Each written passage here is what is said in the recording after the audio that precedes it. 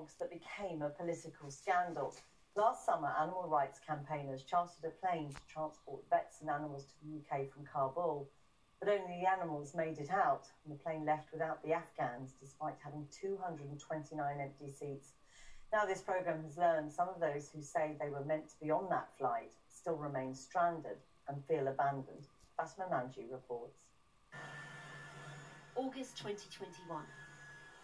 The desperation of Afghans trying to get out was witnessed by the world in heartbreaking scenes at Kabul airport.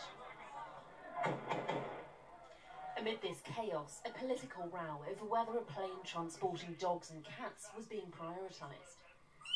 I can't park people in the cargo hold, but I can park my animals in that cargo hold.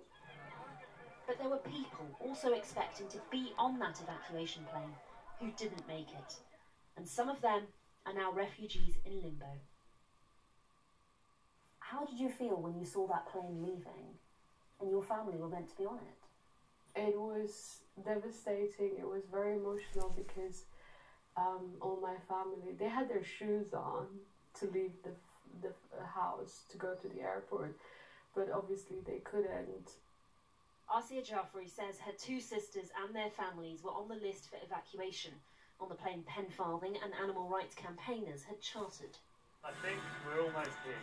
As well as the cats and dogs, they wanted to evacuate vets, those working in security, and their families. It was undoubtedly controversial and has continued as a subject of political debate. Did you authorise evacuating animals out of Kabul over No, and that is actually, this whole thing is total rhubarb. But what about those left behind? Really? They really want to go to school back. Yeah, I know. Hopefully, soon. You've been so brave and patient. Although Pen Farthing managed to get his staff to Britain at a later date, others expecting to be on that plane haven't made it.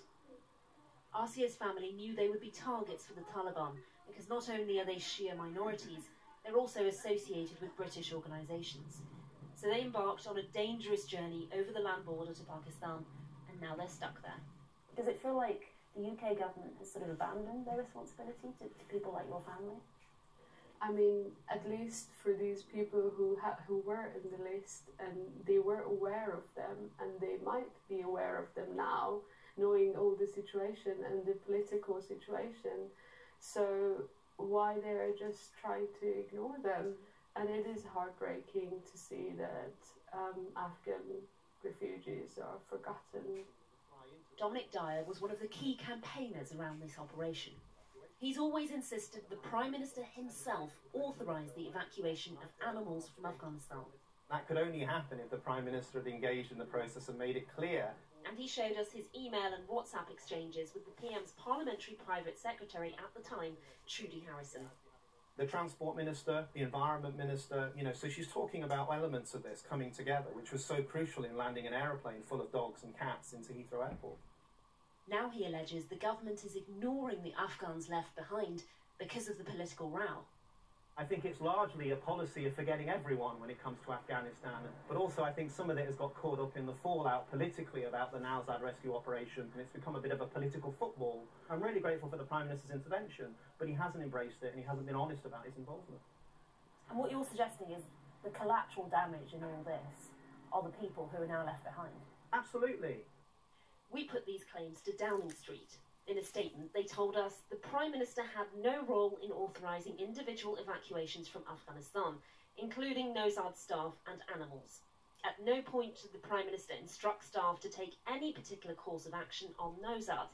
They also say Trudy Harrison was acting in her role as a constituency MP, and the PM did not ask her to intervene. The group of Afghans who remain stuck in Pakistan are working hard to improve their English.